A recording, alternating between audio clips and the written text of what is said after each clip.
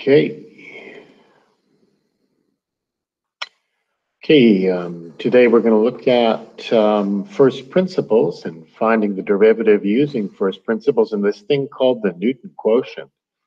Um, you're given this in your formula sheet. It says f prime of x equals the limit as h approaches 0 of f of x plus h minus f of x over h. Now what this whole thing's about is really it's just a gradient.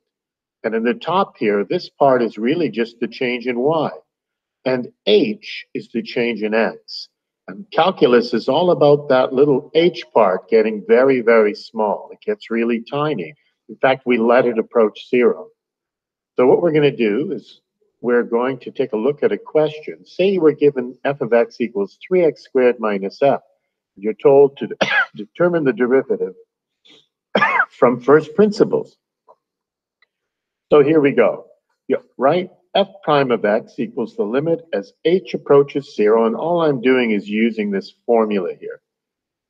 Now, f of x plus h, instead of x, I put in x plus h, and I square it, minus 5, and then minus f of x. Well, there's f of x. It's 3x squared minus 5.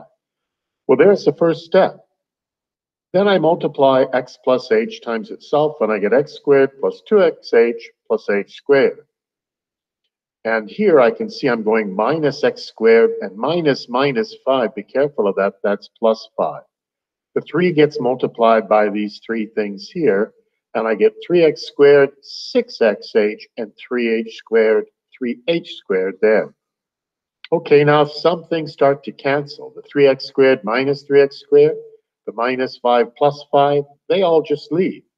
And you've got 6hx, 6xh plus 3h squared. You factor out the h. Got it. You factor out the h, and hey, you've got an h on the bottom, and this is really good news. We won't be dividing by this thing that's going to approach 0. So we go h divided by h, it cancels. We just get 6x plus 3h. Now, all that algebra was, purpose of it all was to try and take that gradient and reduce it into something so that when you let h approach 0, you can see exactly what the gradient or rate of change is. And if h approaches 0, then 3 times something super close to 0 will be nothing.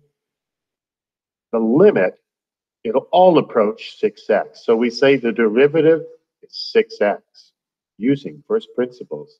We'll look at one more example here. Now, this one's a little tougher. It says f of x equals 2 over x. Okay, so we put it down. Well, the first step's pretty easy. F of x plus h. Instead of x, we put x plus h minus f of x, which is 2 over x.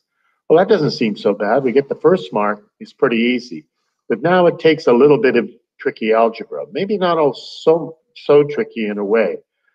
If you want to combine these two fractions here, what you have to do is find a common denominator. And the common denominator is x times x plus h. You multiply the two things in the bottom to get a common denominator. And then you cross multiply. 2 gets multiplied by x, and this 2 gets multiplied by x plus h.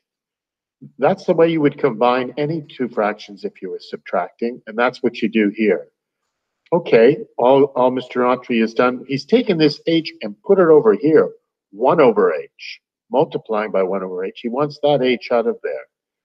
Okay, we've got minus 2x minus 2h. Hey, that's good. 2x minus 2x. We've got x squared plus xh. Okay, now we've got minus 2h times 1 over h.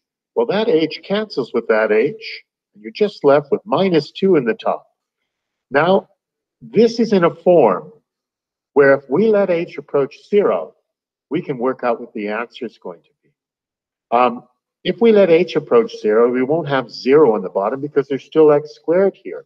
But 0, and something infinitely close to 0 multiplied by anything is going to be really close to 0. So this just falls away. And that's why the limit as h approaches 0 of the change in x, and we just did a whole bunch of algebra to get it into this simple form. the answer is just the minus 2 over x squared. You could write it as minus 2x to the minus 2. But anyways, that's how you do it. That's a bit more challenging, but that's it for today. Okay, so long.